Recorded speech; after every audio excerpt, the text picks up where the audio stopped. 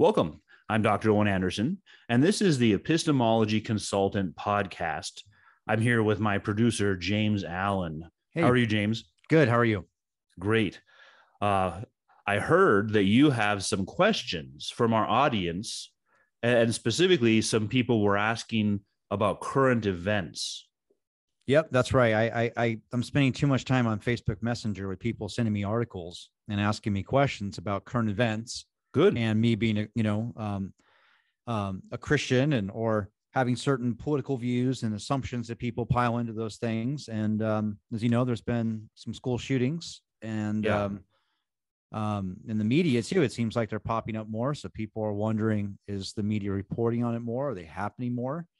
And so, the one thing was, how do you talk to your kids, right, about mass shootings? How do you talk to them about gun control, right?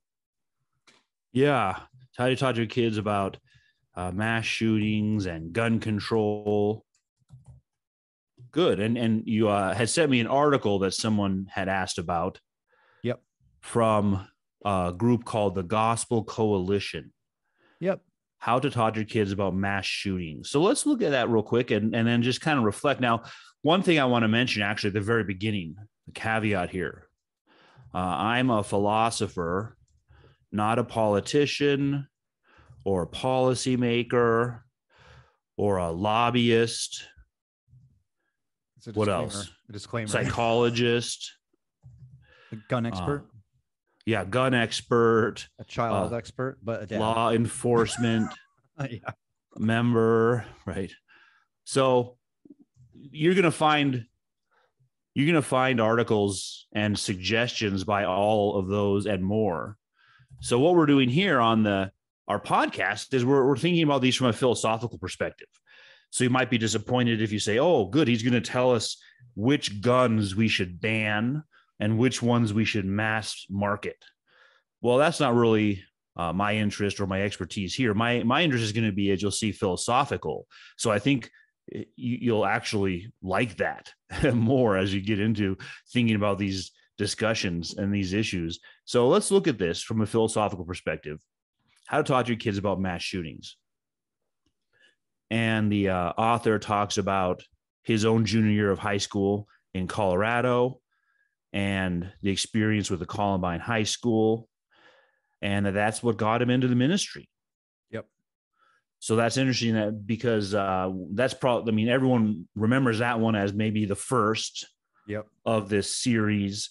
And there's been movies about it, lots of discussion about what could have been done differently or what was done right, what was done wrong. And it makes people stop and think. And for him, he stopped and thought about life and decided, I'm going to go into the ministry. And then he's got kids. Yep. 5 children. And they say, hey, Dad, what's going on? So I'm going to read through his points here, and then we'll think about them. What do you tell to a child? Sin and evil are real. So in contrast to maybe hiding those from our children, having them grow up in a fantasy land, you tell them, yeah, there really is sin and evil in the world. What do you think about that one? I think that's good. That's the approach I've taken with my daughter. She's 11. When these things come up, I don't, like personally, I've never, I've tried to be honest with her, appropriate to her age. But when she asks, like for instance, hey, Dad, does Santa Claus exist? No, that's fantasy. I believe God exists and that's real. I don't want to lie to you about that small thing. Then you think I'm lying to you about something else you can't see. Yeah. So it's the same thing. Like when these things pop up, I see them as opportunities to talk about it. Yeah, well, that's right. So yeah, a parent would use them as that chance. Now, as a philosopher, I already typed it up there, but I was going to say, if someone says sin and evil are real, a psychologist might respond one way, or a law enforcement officer another way. But a philosopher is going to say, well, wait a minute, what is sin? Yep. What is evil? Let's see if this author answers that, and then we'll reflect on ourselves. That's why it's a good thing to share, because he's a pastor, so he's sharing it from a certain presupposition where he's assuming things to be true, right? So it creates that opportunity for us to talk. Yeah, about this is on a Christian webpage. Yep. Now, we're not presuming our audience listening or watching is Christian. but that doesn't prevent you from thinking through how would a Christian think about these issues and how might someone else think about them. So I don't know that he defines it here because of that. The reason you're giving is, and you're probably right, is he's assuming a certain audience. And so he just keeps going through and then talking about sin. And then specifically about why murder is wrong. He says it's a stain on God's creation. So specifically murder. So what is murder and why is it a sin? Yep. Now, so that one might seem just obvious. Like, come on, if that's how philosophers spend their time, count me out. But what we're doing when we're asking that kind of question is trying to get a clear understanding of these concepts so we can apply them correctly, not just kind of a fuzzy intuition that everyone is slightly different on their intuitions. Yep. So I'm not suggesting murder is okay. I mean, the very definition of the word murder is a wrongful killing. Yep. And that's kind of why I thought these articles on this particular case from a Christian perspective in America would be good, because isn't part of the problem where we're assuming things to be true, or that we all mean the same things. We find out actually we don't. Yeah. And then because it's Christian, point 3 is that God is still sovereign over evil. And especially God works all things together for our good, for his ultimate glory and plan. He even mentions R.C. Sproul. That's good. Yeah. And Romans 8:28. I like that. R.C. Sproul is a well-known Reformed pastor and theologian. But again, we don't want to unfairly critique this article, because this is just a quick article, a 5-minute read within a Christian context. So he doesn't explain this, what I highlighted. God works all things together for our good, for his ultimate plan. But we need to raise a question about that, just because does evil present proof God either does not exist or is not sovereign? So, and those in one way go together. If there's God and he's not sovereign, then it's not really God. Right. And then 4, pray and share hope. Now, this one really riles people up. Thoughts and prayers, right? Yep. They'll say, stop saying thoughts and prayers. It's empty. Do something about it. Take action. Yeah, take some action. So, is thoughts and prayers empty? But again, as a philosopher, I would ask, well, what is prayers? I think thoughts and prayers gets added in probably by the non-religious. Yep. Prayers is the religious. So I'm really going to focus on that one, because the thoughts is like, well, I'm not religious. I don't believe there is a God, but I'll be thinking about you. Yeah. Like I care. It's sentimental. But it's not going to help anything. And they realize that. So they'll say this with prayers, same thing. That's just, you're praying to imaginary friend in the sky. All right. So if we're taking the idea, and you correctly pointed out, this is helpful. I think as a parent, I think the same thing, telling your kids about the reality in the world. This seems to be a really early question that you would tell them about, age appropriate. I'm not talking about a baby, but you talk about sin and evil and how they're real, which I think any kid is going to ask, well, what's sin? Yep. Right. I think that the word sin would be uncomfortable in a non-Christian setting, because evil is something that you can define in relationship to each other. But sin brings in God. You've sinned against God, not just against another human. And so to define sin, you'd have to first know if there is a God or not. And I think that's going to be a question behind a lot of this. What is God? In fact, that question comes before what is sin. What is God? And is God real? Can you sin against God or not?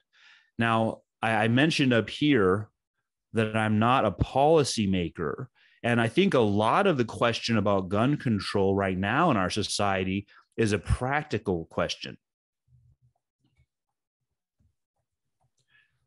What do we do?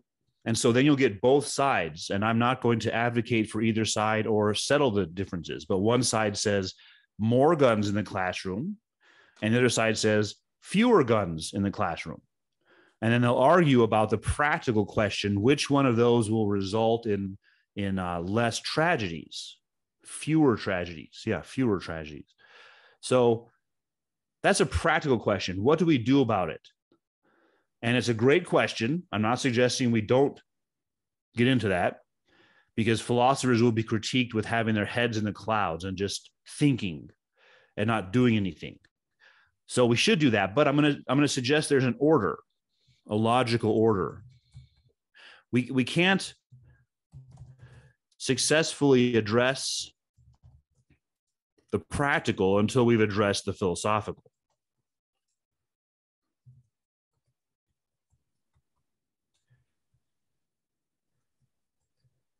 And someone could object and say, yeah, yes, you can. You could have no school shootings. That's been solved, and you don't know what God is. Okay, I think that, yeah, but you wouldn't have solved the other problem. And I'm wondering, James, can you guess what the other problem is? Knowing what sin is, knowing what evil is. Yeah, you wouldn't have addressed that. And both what is God and what is sin are part of another problem that humans face. And it's not initially a practical problem, although it does get worked out in practical ways. But what's the big question you humans face? What's the meaning of life? Yeah, and that's what you'll be teaching your daughter about, right? Yeah, the existential question. What is the meaning of all this? I'm going to say of life. The purpose. So that also comes in. That's why I added psychologist up here, is you'll also, whenever you have gun violence, you'll have a discussion of mental health issues, right? Yep. And people saying, well, we should do much, much better in the United States on mental health issues. Now, that's not that I put that under psychology and psychiatry, not philosophy, because that could contain physical ailments. Right. And as a philosopher, I'm not addressing those. I'm only addressing the philosophical side of that problem. And that is just, what's the purpose of life? My life is empty. Now, let me give an example from the novel Brave New World by Aldous Huxley. Usually that's high school, like junior, senior level reading, so you're familiar with it. And here you have a city that has gotten rid of all crime and inequality and suffering. Things are going really well, but those weren't sufficient to make life meaningful. With none of those things, life was still empty. And so what the government of the city had to do was add in a happy drug to the drinking water called Soma. And so not only had you addressed crime, inequality, labor differences, suffering of all kinds, you have to give people a drug or they'll start to realize their life is pointless, meaningless. And the leader of the city says, this drug, Soma, replaces the older idea of God. Soma is God. Soma is specifically Christianity, because Christianity gave a kind of hope. And without that, you don't have any purpose to live. So as a philosopher, what I notice is that even if we get all these other things right, and I'm not saying we shouldn't get those right. I'm not suggesting you only do philosophy, so don't misrepresent what I'm saying.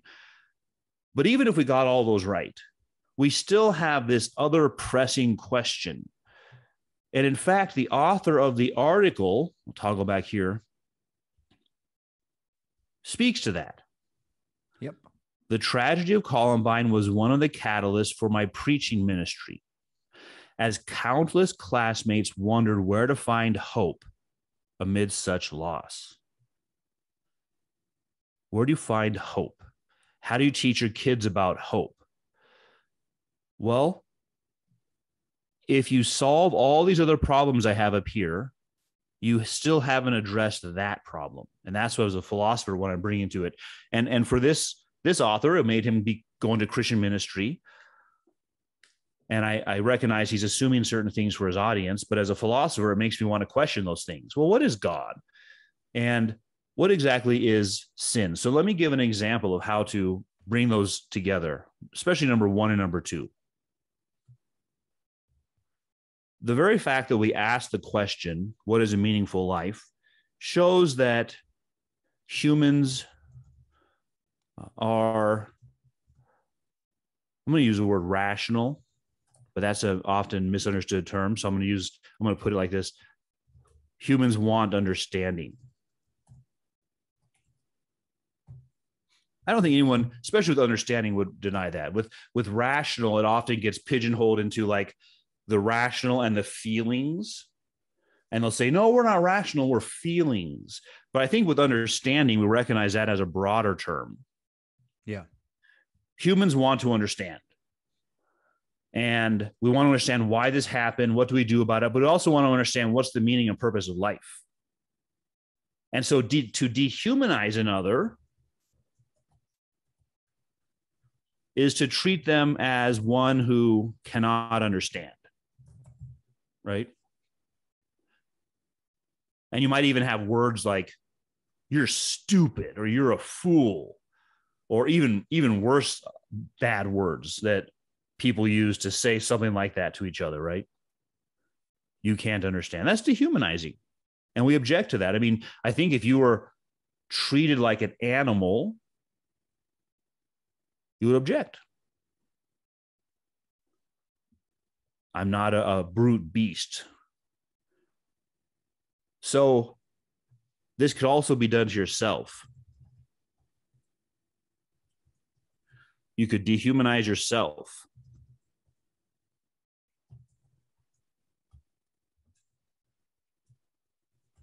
By not treating yourself as one who can and should understand. And what do you want to understand? The meaning of life, the basic truths about reality. Like, is God real or not? And if God's real, why doesn't God do anything? And what is sin? And what's the purpose of doing what is right if people who do wrong things are rewarded?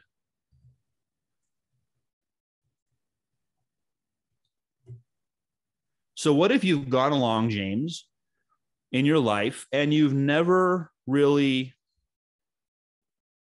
tried to answer those questions? You've mostly treated yourself as a consumer of pop culture, or a consumer of internet information, or a consumer of fun times. Well, you'd expect that your life would be empty. You dehumanize yourself. And some people, that might make them lash out. Others might just become depressed and not leave the room. The individual responses to it vary, but the basic problem is the same down here, which is the lack of meaning. So up here was explaining the hand motions. Up here is the way you respond, the way an individual person responds, but underneath that, supporting that, and the same for all people, is not having meaning. Yep. And so you've been involved in murder. Murder is not primarily, or not only, I should say, the physical act. Murder is the dehumanizing of the other or yourself. Self-murder, suicide. So you've already been involved in doing that by treating yourself as less than a human. Can I ask a question? Yeah. So like, if we were talking to this pastor or others, part of the reason why I thought this was interesting is because of the path you're going down. So, for instance, if I make a declaration that God says not to murder without understanding in that commandment, Yeah. Jesus in the New Testament, right, also draws out that murder, adultery, and these other things are a lot different than what people thought they were. It's They're not spiritual. it's not just the don't. There's also a positive flip on that. Yeah. And the Westminster Confession, Shorter Catechism, also teaches us there's two sides to this. It's not only what you're not supposed to do, it's what you're supposed to do. Yeah. Scripture does also, right? And so that's, a lot of that's what Jesus's ministry was drawing this other aspect of the law. And it seems like what you're getting at is thou shalt not kill. But then what is the opposite of thou shalt not kill? What's the positive? What should we be doing? Which is promoting life. People. Yeah. And so I don't know what. But what do you think? I think you're right about that. 100% right. Okay. And you also, you let me connect the dots here. You basically were showing how what I just covered here is from the Sermon on the Mount, when Jesus says, you've heard it say, do not murder. Yep. But I tell you, if you call someone this name, you've murdered them in your heart. Yep. So he's also, or what I'm doing is following his lead of saying murder is not just the physical act. Yep. But I want to add one more thing to that, which is the law is spiritual. I think that's also what he's getting at. It's not just a matter of actions. It's a matter of understanding. And so the law, the moral law, is the path of life. And by saying that, I'm connecting up the word life with the word spiritual. It's what directs us to how to understand the basic truths I was just mentioning. So that's the purpose of the moral law. So when we talk about what is sin, what is evil, well, we mean sin is a violation of the moral law. You've done something contrary to the moral law. And so we're defining those. Now, number 3 is really one of my specialties. And for those listening, number 3 is, does evil present proof that God either does not exist or is not sovereign? And I do have videos about that topic on my YouTube webpage. That's going to be, that takes some time to discuss, and that'll take us beyond this current episode.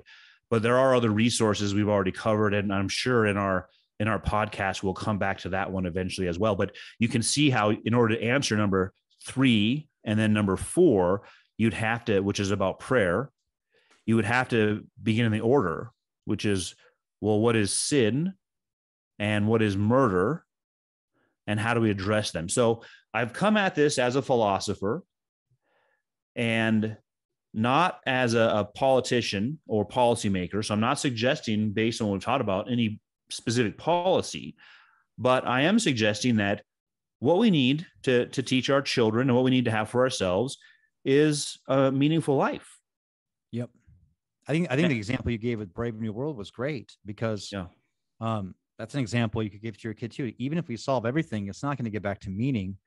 And, the article started off with Columbine, and on a practical note, this is just me to be the non-philosopher here, right? Not that I don't love wisdom, but Columbine happened during an AR-15 ban. Yeah. And so I'm saying, like, you can't blame the gun on that one. And so there's something more going on here, because prior to Columbine, there weren't mass shootings. There was nothing like Columbine. And since then, there's been more of them. Yeah. So, I mean, like, there are practical differences in time. So things have changed. And so the question is, what's deteriorating more and more and more and more over the few years? When my dad was in school in Texas, he was able to put a gun in a locker for a shooting club or keep his gun in his car. Yeah. So I'm just saying there's massive differences with generations. So you may have some people, well, they took prayer out of school. Okay. That also could be true, man. Right. Yeah. Like there was this decline, right? It becomes a purely secular place. Right. And so the question is, if it's secular, and you're not allowed to address any big questions like the meaning of life. And I think that's important to include when we say that, like, well, prayer got taken out of school. They took the 10 Commandments out of the, out of the courts. I think what people are trying to say by that is you can no longer talk about spiritual things, which means you can't ask the question in school, what is the meaning of life? What's our existence for? You can't even do philosophy. However, Right. though, that's right. But let me play the other side of the same thing, which is that if you have prayer and the Ten Commandments and they're just followed out of blind tradition, they increase the meaninglessness. That's what Jesus was correcting with the Pharisees. So, yeah, so you'd have to have understanding of those.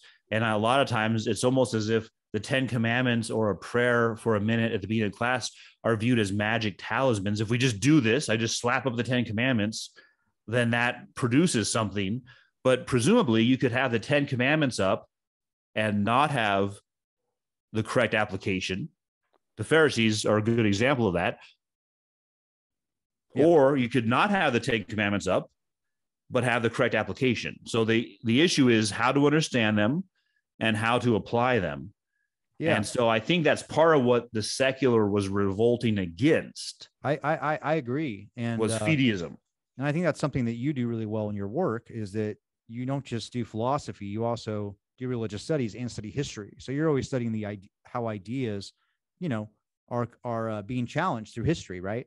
Yeah. So we can see that, and that makes sense. And so for me as a Christian, and trying to apply how to have these conversations with people who don't believe the same things that I do, right? It gets back down to this idea, well, I may not open the Bible to someone who doesn't believe in the Bible. I may want to go back further and use general revelation to say, hey, yeah, how do I have this conversation with somebody who maybe disagrees with me, but then get back to what we both have in common that we agree on right now? Not that the Bible is not important, or God, for me, God's revelation is important, but there's a foundation that has to be laid to have that conversation, right? Yeah. So yeah, that's a good point. Yeah. So it's an and. I'd like to have the 10 Commandments up and people understand them. Yeah. That's for me, I'm good. Yeah, that's interesting. What you just said is great, because we'll have a whole discussion about this. Do we need a physical thing up front? And James knows where I'm going. Yeah. Or can we just be based on the spiritual understanding? Yeah. And so that's a great question for us to talk about in a number of areas here in the law. Right. And then it also comes out in worship, and how worship has been done in the established church and the dissenting church. So that's a great topic we'll come to. But for now, we've been looking today at this discussion of gun control and kids, and bringing it back to this existential problem about the meaning of life and how we understand the moral law. So thanks for joining us on the Epistemology Consultant podcast, and hope you'll join us next time.